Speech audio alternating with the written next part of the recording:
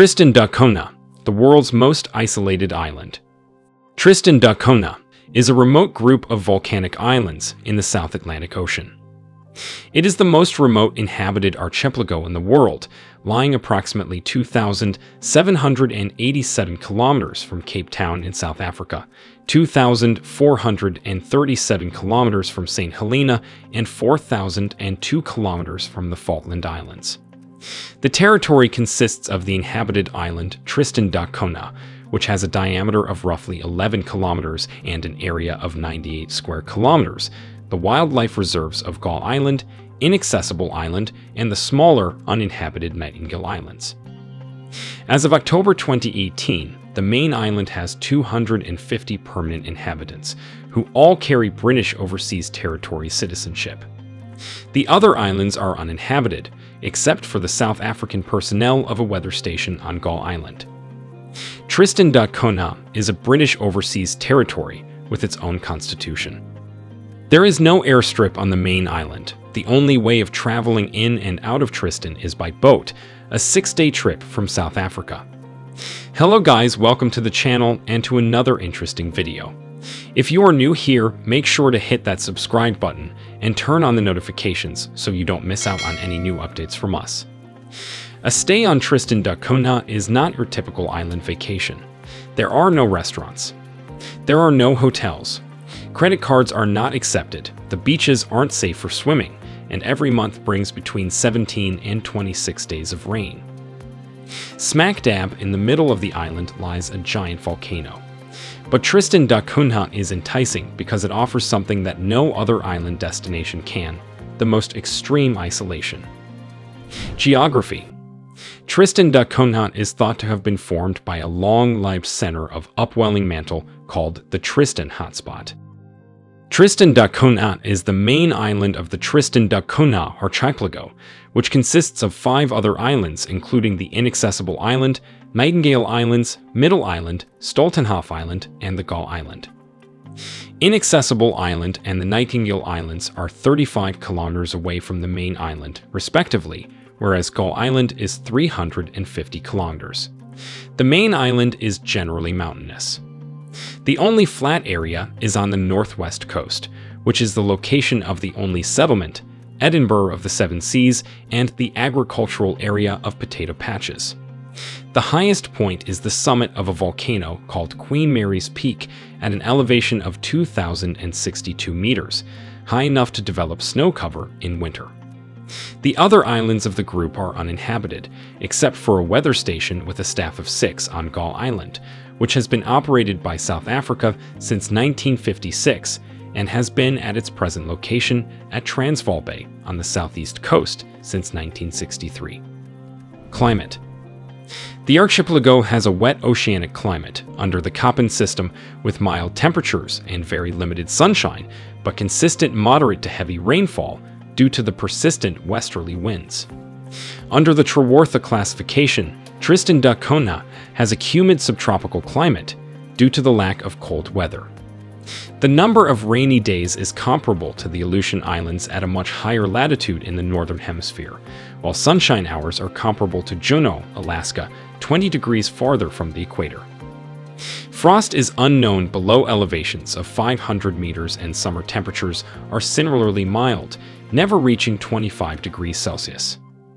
Sandy Point on the east coast is reputed to be the warmest and driest place on the island, being in the lee of the prevailing winds. Invasive species. The islands of Tristan Da Cunha have a high significance of global biodiversity. 2 of them, Gull and Inaccessible, form a UNESCO Natural World Heritage Site. This designation is largely due to the seabird population found there. The biodiversity of the island is vulnerable to the introduction of invasive species. Due to Tristan Da Cunha's isolated archipelago ecology and the increase in tourism with cruise ships and research vessels, invasive species are a particular concern for Tristan Da Cunha.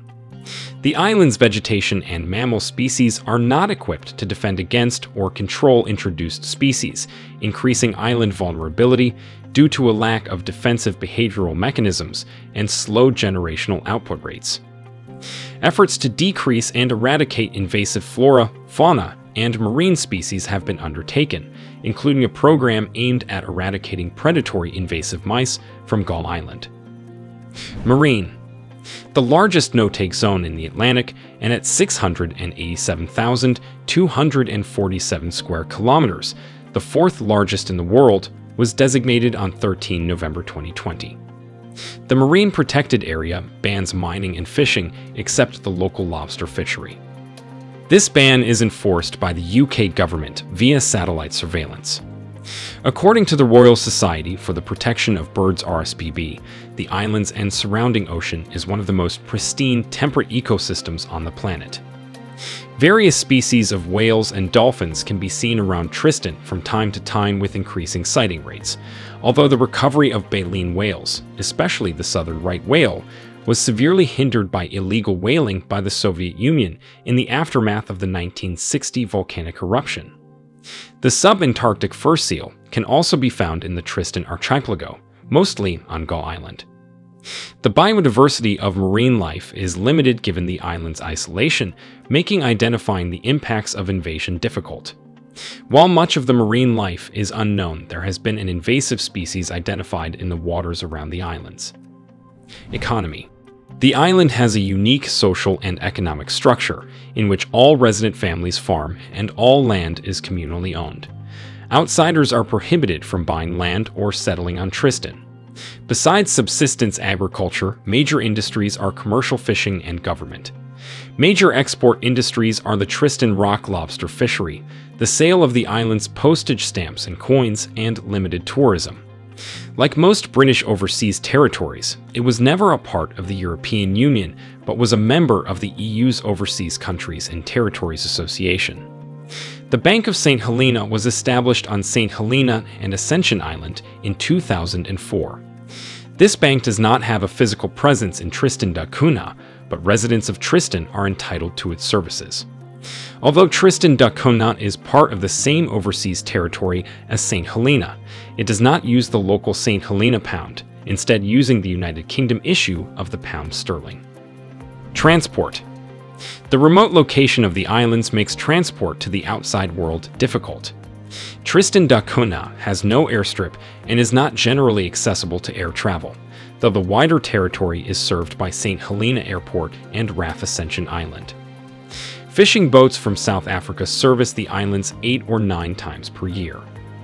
The RMS St. Helena used to connect the main island to St. Helena and South Africa once each year during its January voyage, but has done so only a few times in the last years, in 2006, in 2011, and most recently in 2018. In the same year, the RMS St. Helena was withdrawn from service. 3 ships regularly service Tristan Da Cunha, with typically fewer than a dozen visits a year. Other vessels may occasionally visit the island. The harbor at Edinburgh of the Seven Seas is called Calshot Harbor, named after the place in Hampshire, England, where the islanders temporarily stayed during the volcanic eruption. Tourism. Unlike St. Helena with its airport, hotels, and restaurants, due to its remoteness, Tristan Da Cunha has a very small tourism industry. Tourists are welcome, and the hospitality of the population is famous, but as it can only be reached by South African fishing trips on rough seas with limited vacancies, a trip must be planned months in advance, and only after a mandatory visit request is approved by the Island Council. Occasional boats or cruises may include a short visit to the island in their itinerary, but as there is no deep harbor, setting ashore is highly dependent on the maritime conditions. With all these limitations, and in spite of the spectacular natural landscapes, visiting the territory is an attractive challenge for more adventurous travelers who can afford the time and money to get there. All visitors staying on Tristan must have a confirmed and fully paid return ticket, health insurance to include cover in case of medical evacuation to Cape Town, and sufficient funds to cover their entire stay. There are no hotels on the island. A visitor can rent a guest house or stay in a private home on a full-board basis. There is a tourism post office that sells souvenirs that might take months to arrive if ordered online. Communications. The ITU has assigned telephone country code +290 for Tristan Da Cunha. However, residents have access to the Foreign and Commonwealth Office telecommunications network provided by Global Crossing. This service uses a London 020 numbering range, meaning that numbers are accessed via the UK telephone numbering plan. Satellite-delivered internet access arrived in Tristan Da Cunha in 1998, but its high cost initially made it almost unaffordable for the local population, who primarily used it only to send an email. The connection was also extremely unreliable, connecting through a 64 kilobit per second satellite phone connection provided by Inmarsat. The government and Tristan Da Cunha Association jointly run the island's official website with all practical information, news, and facts about the island. Amateur radio operator groups sometimes conduct DX petitions on the island. One group operated as Station ZD9ZS from September to October 2014. Government, demographics, language, and education. There are no political parties or trade unions in Tristan. Executive authority is vested in the king, who is represented in the territory by the governor of St. Helena. As the governor resides permanently in St. Helena, an administrator is appointed to represent the governor in the islands. The administrator is a career civil servant in the Foreign Office, selected by London, who acts as the local head of government and takes advice from the Tristan Da Cunha Island Council.